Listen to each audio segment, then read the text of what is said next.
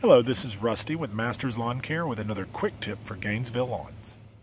Because we're currently in a drought, a lot of people will add irrigation time to their irrigation controller to up the amount of minutes that their system runs without noticing that that's going to bump the time into later in the day.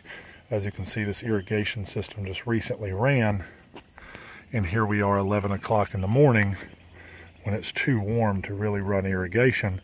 It's actually all going to get evaporated by the sun that's already out. So make sure if you're going to turn on your irrigation for more time to account for the drought and the lack of rain, please make sure to back up the start times to earlier in the morning to avoid wasted water. Thanks again for letting me talk to you about your Gainesville landscape. If there's anything I can help you, please let me know. 378-5296.